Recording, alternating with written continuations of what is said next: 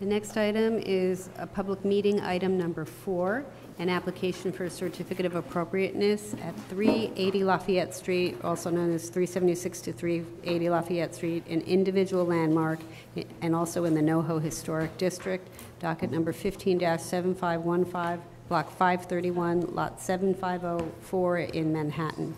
A Romanesque revival style store and loft building designed by Henry J. Hardenberg and built in 1888, and the application is to replace doors. Thanks.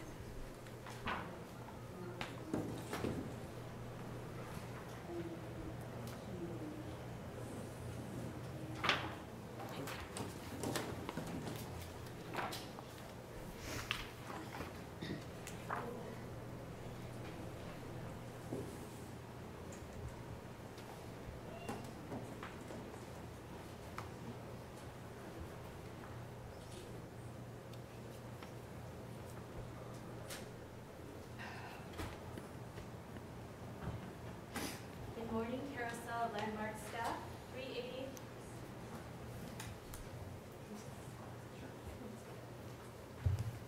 380 Lafayette Street is an individual landmark building within the NoHo Historic District, located on the corner of Lafayette and Great Jones Street. The application is to replace the entrance door at the north end of the building on Lafayette Street with a wood and glass door and transom, metalwork, and a limestone clip base at the base of the wood door surround, and signage at the sidewalk with metal inlaid letters. The architect is here to present the application. Thanks, Kara. Good afternoon, Commissioners. My name is Todd Ernst. I'm a local architect, and I'm actually architect for this building. Not the original architect, obviously, but I'm the building architect. Make you very old. For the current owners. And I'm collaborating with William Sofield, who's a designer who has offices in the building, as the architect of record. And we're gradually going through the building, upgrading it, and converting it from manufacturing use to office uses. And there's been a restaurant on the first floor for many years. And the focus of today's presentation is changing the entrance to the upper floor office spaces. Currently, it's a pretty horrible looking anodized aluminum door, and that's probably saying too many nice things about it. And in collaboration with Bill Sofield, he's derived with us a really beautifully designed wrought iron door, security screen, and a wooden door entry with these stone pilaster bases. And I just think, you know, for your purview that, you know, this is much more in character with probably what was there originally, which we couldn't find records of. We looked at the tax photos, we talked to John, Chris Gray, and we couldn't really get a good view of what was there originally. So we're interpolating history a little bit and just trying to really upgrade the building in general. Okay, any questions?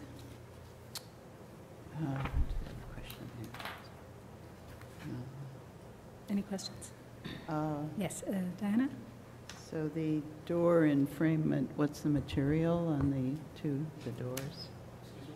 The door enframement, is it, The materials? yeah. This part of the frame is actually wood, this is stone, and the main door structure is wood with a wrought iron security gate within. And the existing transom gate is wrought iron. What's the type of wood, though? You have these contrasting colors. Is it painted? Well, it's or all going to be painted, Okay. and our goal is to, and I'm sorry I forgot to mention this, our goal is to paint and match the color of the existing cast iron, muntin panels and pilasters, tie everything together. And we'll do computerized color matching when we get to that phase, but this is as close as we can get with a measurement workbook right now. Michael? It's unusual to see the water table, the stone water table, make that return into the opening. What's the purpose of that? It's twofold. One is visually, we felt that it was a good idea to tie this new element in and really make a transition point kind of between the layers of the building. And secondly, is just for practical purposes, there's a lot of traffic in this building. There's multiple offices, a lot of deliveries, and for wear and tear, we felt stone would be better at a lower level than painted mahogany. I think it's a little bit Thank you. distracting, though. Do you Yeah. feel that? Patching stone is going to be more difficult Yeah. than patching. Especially limestone.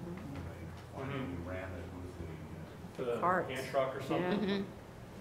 Okay. Yeah. So you could just make that Mono wood and then, right? Good.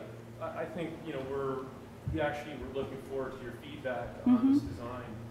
And the community board gave us some interesting feedback. Mainly, they wanted to see a better rendering, which we Right. produced for this hearing. Right, that rendering's quite nice. Yes. Thank you. I know it's not in our package, but I think we Yeah. brought it here. I think No, that it is helps. in our project. Oh, is it? package. Okay, It's maybe the it's, back. oh, it's right at the back? Okay, why did I I? think Kara had Oh, us yes, I add see at it. the end. I would recommend that we try and, do the frame over the entire stretch and not have this return at the end. Yeah. I agree. Okay. All right, are there speakers on this item? Yes.